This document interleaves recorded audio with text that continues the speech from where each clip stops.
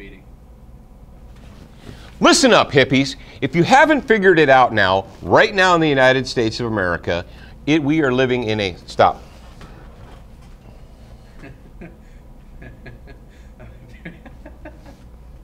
Okay. 3, 2. Listen up, hippies. If you haven't figured it out yet, if you are a good citizen, if you're a responsible citizen, if you're not a thug, you better be freaking armed. Because in the United States of America, we have a situation called ARTR. You're like, what is ARTR, Professor Paul? Well, I'm going to tell you because that's why I'm here. It's any reason to riot.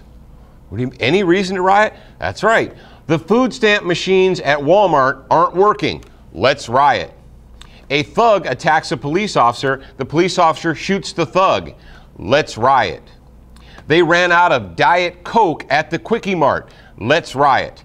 In the United States, we have a fragile situation. We are so fragile as a nation, and we have allowed the thug element to become so emboldened that they feel like, hey, the power's been out for an hour.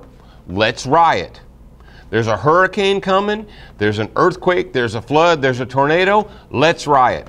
Any reason to riot. That's going on right now here in America. It just happened up in Louisville, Kentucky. People are driving into the gas station. All of a sudden, they're surrounded by 25, 30, 50 thugs, pull them out of their car and beat them. Why? Because they just happen to be there.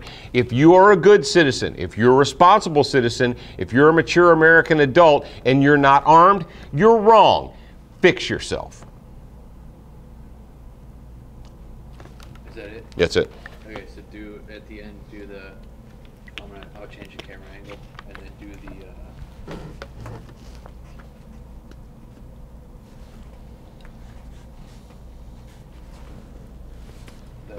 listen to fucking studentgun.com and shit.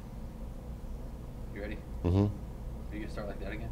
Oh. All right, 3, 2. Are you listening to Student of the Gun? Are you on studentofthegun.com? Are you listening to the radio show? If not, you're wrong. But the good news is you can fix yourself very easily.